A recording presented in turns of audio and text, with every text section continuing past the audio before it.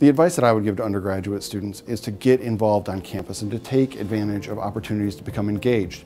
One great example is the UNLV debate team. I'm the coach for UNLV's debate team, and we have students from across the campus. Any major can join, and participating in debate is an excellent opportunity to represent the university in competition, and it teaches you so many great things. You're constantly learning in debate, and whether it's critical thinking skills or research, participating in an activity like debate can be one of the greatest things that students can do in their time here.